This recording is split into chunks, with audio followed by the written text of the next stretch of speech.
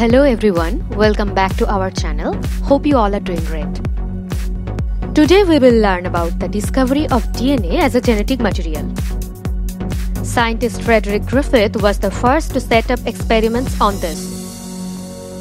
And further, based on Griffith's result, 3 scientists named Oswald Avery, Colin McLeod and McCarty discovered the DNA as genetic material. This took them almost 20 years of hard work.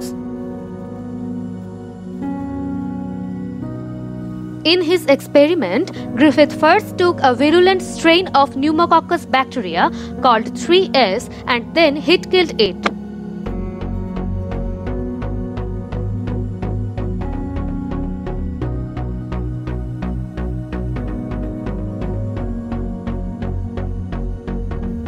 Next time, he took another strain of pneumococcus, but this time it was a non-virulent one, known as 2R. Both the heat-killed 3S and the live 2R were then injected separately in 2 groups of mice. The mice did not get killed in either of these 2 cases. And now they mixed the heat-killed 3S and the live 2R and then injected them into the mice. This time the mice got killed. Griffith came to know that some components of the heat-killed 3S was responsible for transformation of 2R into a virulent one. However, he didn't know which component it was. So he named this responsible component as transforming principle. If you like this video, please give it a thumbs up and don't forget to subscribe our channel and press the bell icon right next to the subscribe button so that you get notified whenever we upload such videos. After the publishing of Griffith's result, Avery, McLeod and McCarty started to find out this transforming principle. They first took heat-killed 3S and then lysed it with the help of detergent.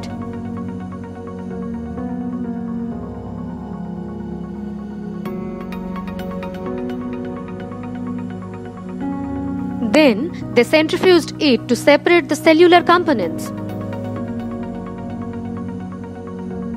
After the centrifugation, they got 2 parts, extract and cellular debris.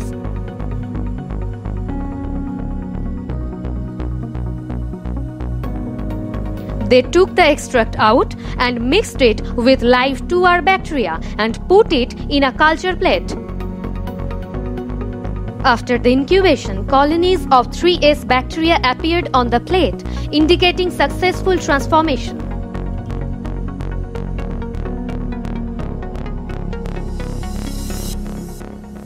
They analyzed the components of 2S extract and found 4 components in it.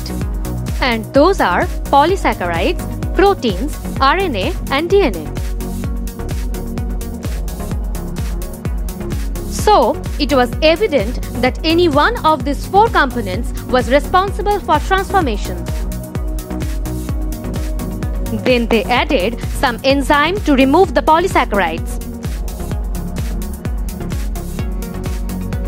They again mixed it with the live 2R bacteria and cultured it in a plate. Transformation occurs, indicating polysaccharides could not be the transforming agent.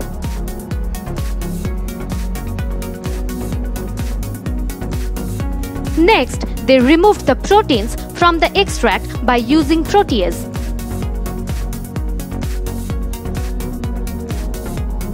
Again, they performed the same experiments and got the same results.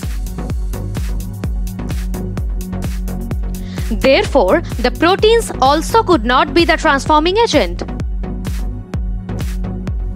Then, they used RNAs to remove RNA.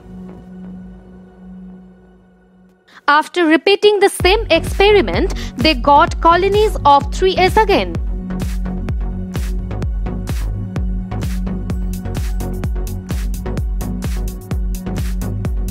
Finally, they added DNAs to the extract to remove the DNA.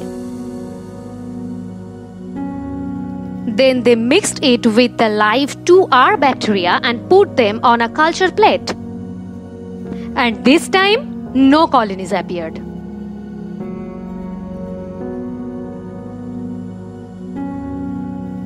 This result confirms that DNA must be the transformation principle.